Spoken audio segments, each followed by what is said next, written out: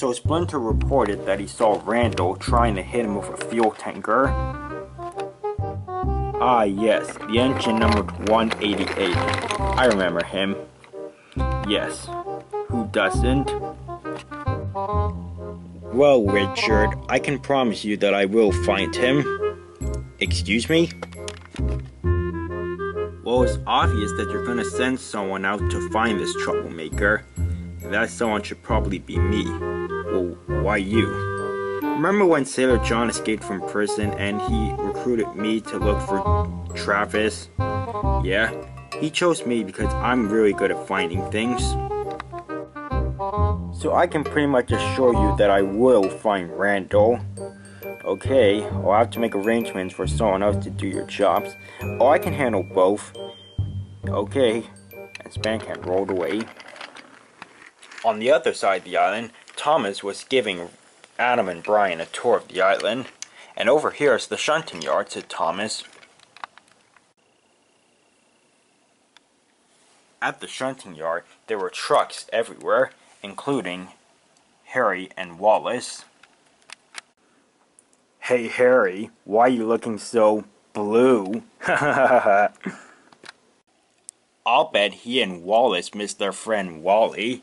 Yeah, well, he's probably gone by now. Probably been scrapped or something. So yeah, too bad, so sad. Don't worry, Harry.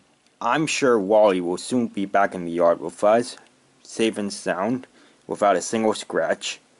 I sure hope so. Just then, Thomas, Adam, and Brian puffed into the yard. Harry and Wallace were the first ones to spot them. Just act casual, whispered Harry to Wallace. What was that, Harry? I couldn't quite hear ya. So these are the trucks, said Adam. Yeah, said Thomas. Tell me, Brian, what exactly do you see here? Uh-huh. Yeah. And without any warning, Adam rushed toward and bumped Wallace and Harry. Hey, what are you doing? Asked Thomas. Bumping trucks. What does it look like I'm doing? Said Adam. Come on, Brian. You give it a go.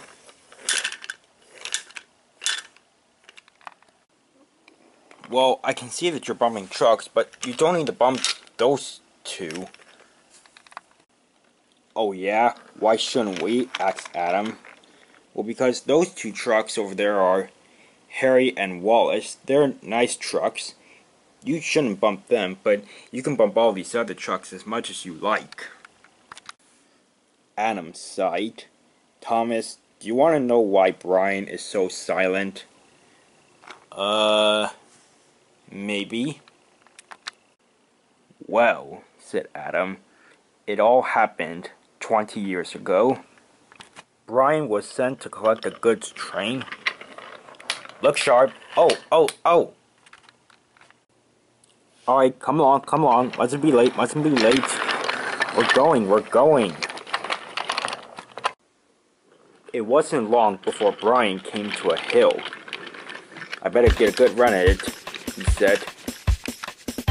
Hold back. Oh, too late. We're already at the top. Thought you could pull a fast one on me, huh? On! Whoa! No. Stop. Driver, brakes. Your sandboxes aren't working, Brian. They're empty. Oh no!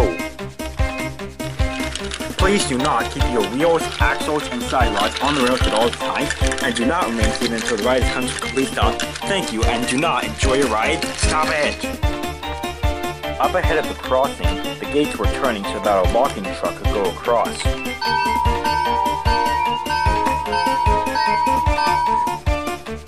But the signalman didn't expect Brian to arrive so quickly. Brian shut his eyes as he rounded the final turn.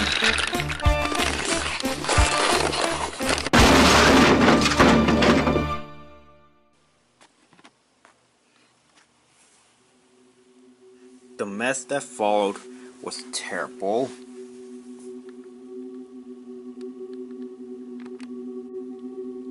driver and the passenger of the logging truck were taken to the hospital, but the next day, it was reported that they did not survive. Oh dear, that's terrible. So I'm guessing Brian was traumatized and that's why he can't speak now? Yes, that's right. He's never going to talk again, and it's all because of those blasted trucks. Well, trucks are known to cause accidents. There's nothing we can really do to stop them. And well, Thomas, I don't think you're getting it. The trucks that put Brian in that accident were me, Wallace, and Wally. No, you're just joking, right? He's not joking, Thomas. Those two were two of the trucks that Brian was pulling that day. I remember it like it was yesterday, and so does Brian. But you two couldn't have caused the accident along with Wally. You're nice trucks. You said you never caused trouble before in your lives, and you don't like causing trouble. Well, that was a lie. We did cause trouble 20 years ago. But after the accident and after those people in the logging truck died, we felt so terrible that we swore that we would never cause trouble again. I can't believe this, said Thomas. All this time, we all thought you two and Wally were fresh out the factory trucks that never wanted anything to do with causing trouble. But it turns out you're just like all these other trucks. You're troublesome, through and through.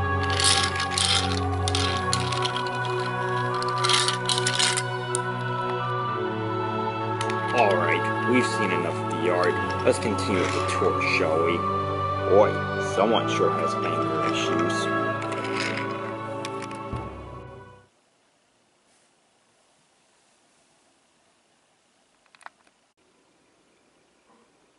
Oh. Elsewhere, Ryan and Splinter were working when they met at a junction.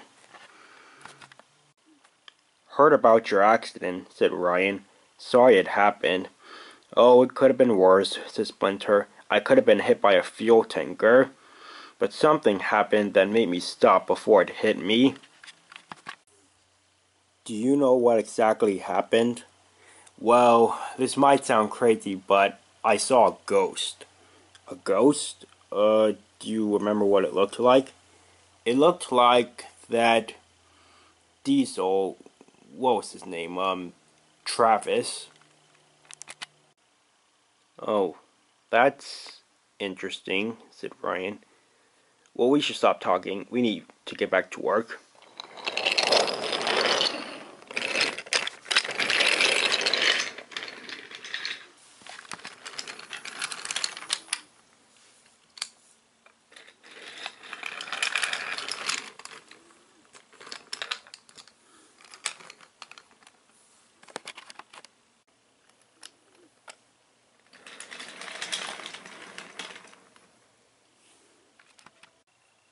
Hey Patriot, where are you off to? asked Bancan.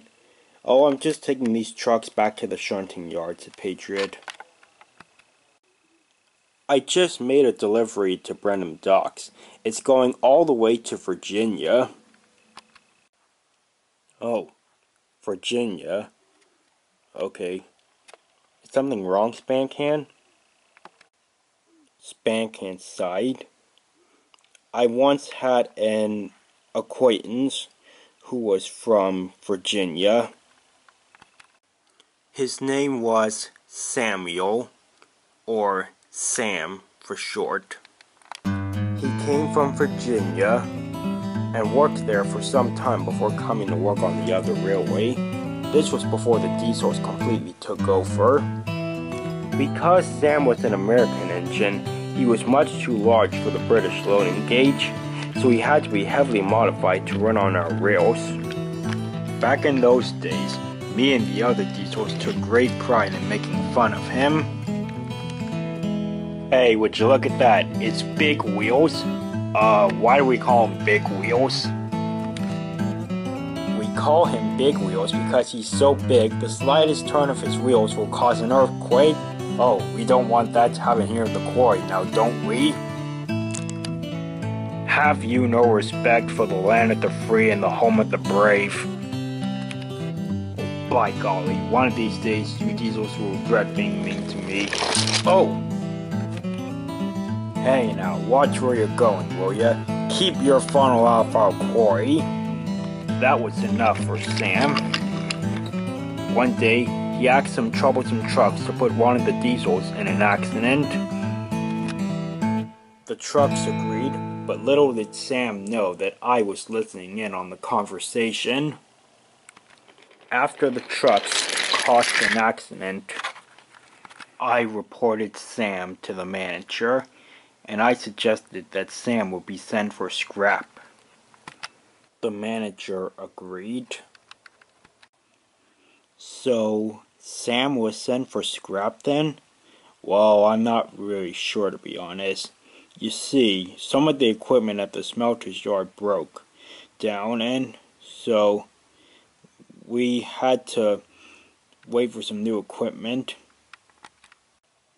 But while we were waiting for the new equipment, we decided we would just build a new smelter's yard on a new location. So we built the smelter's yard, and then we moved a bunch of the scrap metal to the new location, including Sam. But I didn't know what ended up happening to him after that because I never went to work at that new smelter's yard. So I don't know if he was scrapped or not. Nobody really told me about it. And starting from when I joined the steam engine site, I began regretting everything I've done to Sam, from being mean to him to sending him to the scrap yard. I would like to go back to the other railway and see if he's still there, but well, I don't really have the courage. Before Thomas or Patrick could respond, Ryan rushed in. "Thomas," said Ryan, I need to tell you something. It's very important. You know that I bombed the sheds on the other railway a couple of days ago? Well, the diesels are going to be motivated to take over the island again because of it. And if they do take over the island again, I don't know what I'm going to do. I don't know what anyone else is going to do. I've never been in a situation like this, and that's why I came to you, Thomas. You've dealt with this before. You told me.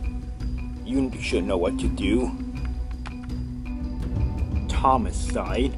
Well, Ryan, I didn't tell you this, but when the diesels last tried to take over Sodor, I wasn't any help because I was captured by the diesels.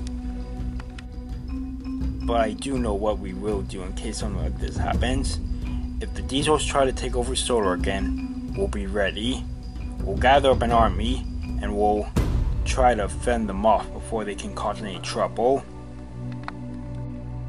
Yeah, said Patriot. There's a whole army of military engines in London that can help us if the diesels try to take over again.